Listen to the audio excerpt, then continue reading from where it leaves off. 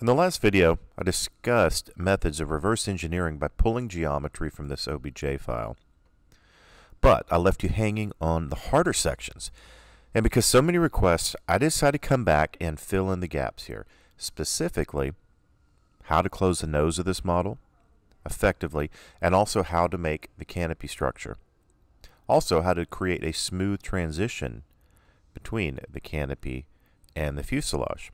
So, let's begin. To start, there's a little known button that you can actually push to make this quite easy, and it's not readily available. And let's see if I can find this. Oh yeah, okay, it's right here. Let's see. Yeah, kapow! So here you have it, folks. It was that easy. Or was it? No, I don't guess you have that button, and I don't either. So we're going to have to go about this the hard way. Buckle up. Let's get going. Some things I'd like to talk about before we get going. This is a very beautiful model, but it was also designed to be fairly small scale. When I get into this canopy, which we'll be working on, I start to see some little areas I question. Specifically, the complexity around this front face here. That just doesn't look quite right to me. And in fact, you can kind of see where it just obviously this isn't the way the real plane could have been built. For the scale we want this at, I think we can do a little bit better job around the front of this area. We'll work on that. The other thing I want to talk about is the whole purpose of using forms to begin with. The workflow for forms is such that you use a form to easily edit and manipulate it. Then, once you're happy with the results of your form, simply finish editing it, if recording history, or convert it if not. Actually, I think that's the better way because it gives you more control for the next step. What you're left with at that point is either going to be a solid body, or if it's an open form, it will simply be a surface. So this tool has a lot of really strong positives, but it can be, as you're probably aware if you're watching this video, frustrating at times. You need to think about what the end result is that you're trying to achieve. It's not going to stay a form. You're going to want to use some elements of the form tool that are very quick and very easy, but I hear a lot of people commenting, how am I going to get these tight little parts? How am I going to transition from my wing to my fuselage? Certainly it can be done. Some of you gurus are likely far better at it than me, but at some point you're burning more time and horsepower working with forms than you would be by traditional means. So why not take the tool as far as its strengths allow, and then from there move on to other methods of editing. That's my workflow for this, and that's what I'll be showing. If we come over here to create, and I click here to create a quad ball, you'll see the similarities. Sometimes when you're stuck, go back and take a look at primitive geometry to remind yourself what works. And this is how I created a smooth nose without sharp edges. You'll notice in the quad ball that these lines don't converge down to a point. I'm calling them lines because that's how I think about it, but what they really are called are loops and rings to people that want specifics. So what I chose to do here, literally I tried to recreate this shape. And it didn't work out so well at first. So then I thought, okay, I've had enough. I'll just steal the front of a quad ball. All right, so now the question is simply to get it to the scale and shape that I want for this model. And so with a little bit of editing and scaling, I was able to do that. And it simply becomes a matter of tying it in to the existing geometry. So here you see me scaling this in both directions and bringing this in and getting it close. And that's how I did the nose.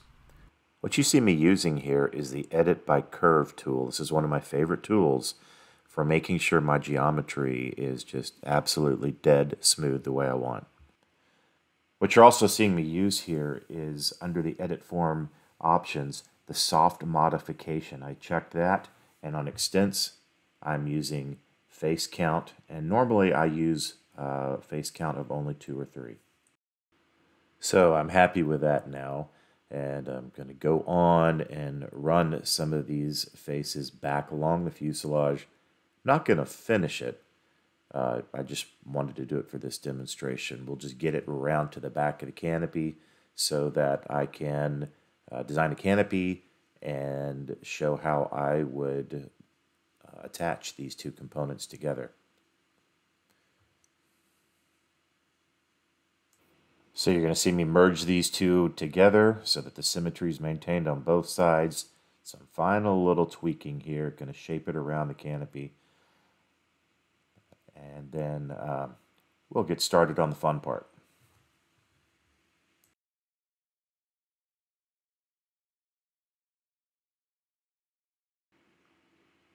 So I'm going to start off here under the Form tab using the Face tool. And the options here, I'm going to start out using the Simple mode and Object Snap. And then from there, I will flip over to Edge mode with also Object Snap. And I will continue this thing up until I can have a full arc, and then I will use my symmetry to put it over to the other side. Now you simply see me using the Modify tool, and I'm clicking the Alt button to add an edge each time, and I'm simply roughing this canopy out all the way down in Profile View, and then going back and tweaking and adjusting a little bit as needed. And then I flip to the top, and I start using the Scale gizmo here to bring the canopy in on the sides. Still, just trying to rough this shape out before we get it refined a little bit further. Also, I'm double-clicking on the bands or the rings, and I'm using my pull command as well to get it to shape to the shape of the model as closely as possible. Now what you see me doing is I'm using the gizmo tool again in Profile View and Scale mode, but I'm changing the location to the top so that everything will stay in my original location at the very top, but by using the scale value there I can get this canopy really closely to the intended shape. So I'll keep doing this, keep tweaking, and then I'll go back to the top view and adjust it even further. Think progressive refinement here.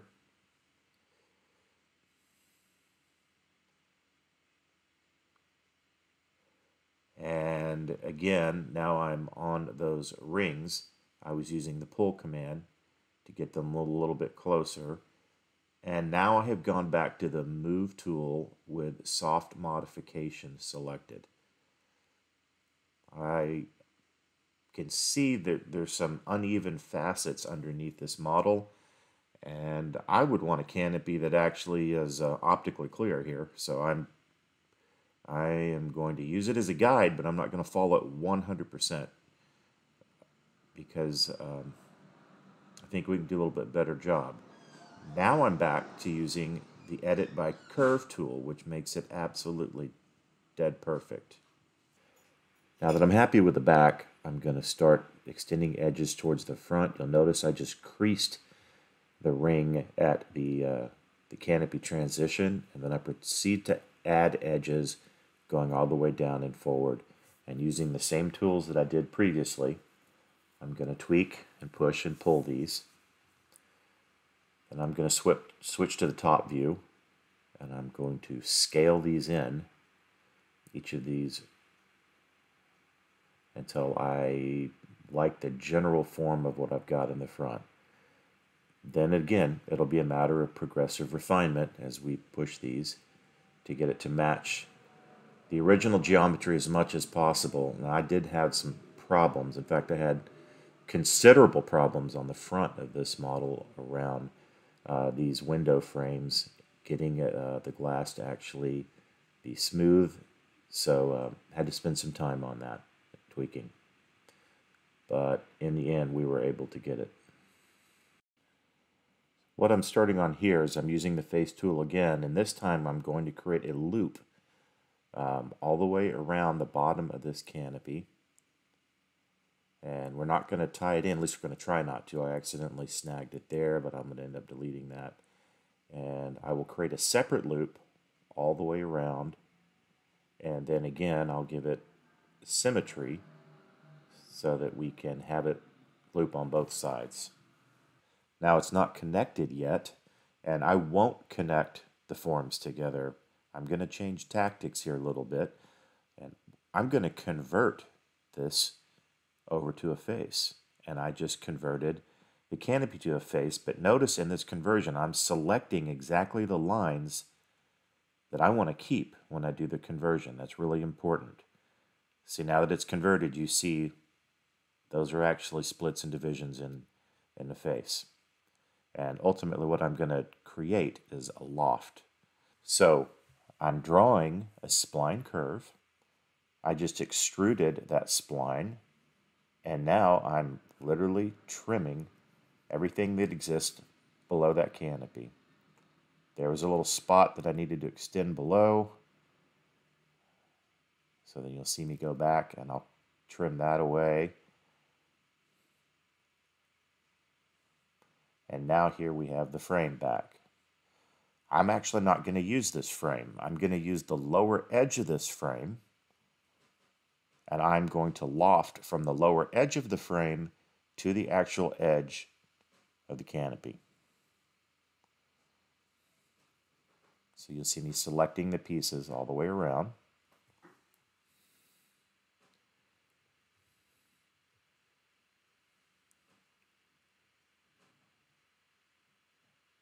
And there we go.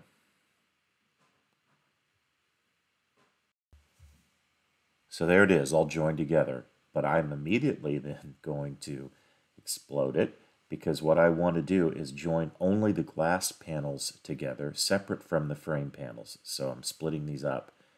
And reason being is once I've done that, I can use the offset tool here, and I'm going to slow it down so you can see what I'm doing. This is how I create the division between the frame and the glass. It's very important. Then the new space that I've created between the frame and the glass, I simply use the loft tool. So why did I do it this way instead of try to create all this with forms? Well, this is just my personal preference, but I find detail work like this to be far more accurate in using surface modeling, or sometimes even solid modeling, depending on how you're doing it, than having to fight with forms on something as small, tiny, and precise as this. The end result of this is crisp and absolutely exactly what I wanted. Okay, we're down to the last part here. This is the front windshield frames, and this probably gave me more trouble than anything else, because there's not a straight bit anywhere on this glass twists and turns. So what I'm doing is I'm using the face tool, running around the center rim of this frame, and there's each of the loops on the outside will ultimately be creased.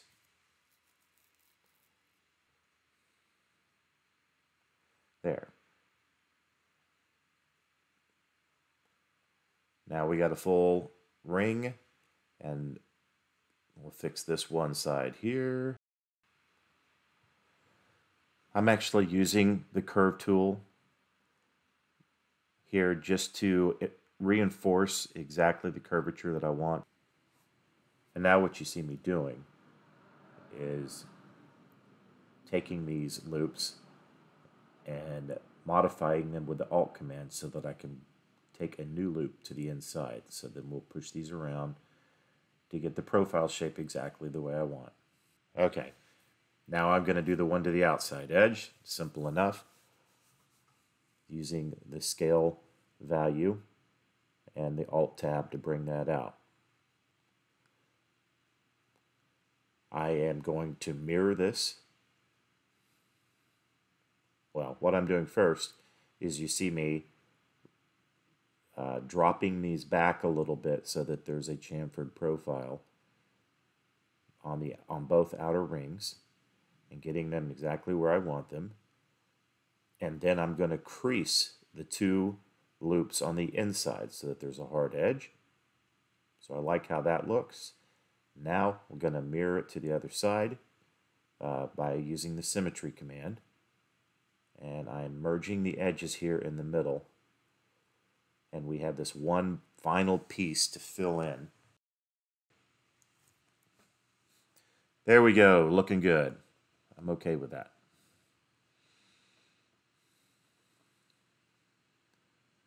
And then, now that the rings are done, I am going to use the move tool again, add a new edge, again use the crease tool, and bring that down on both the inside and outside edges.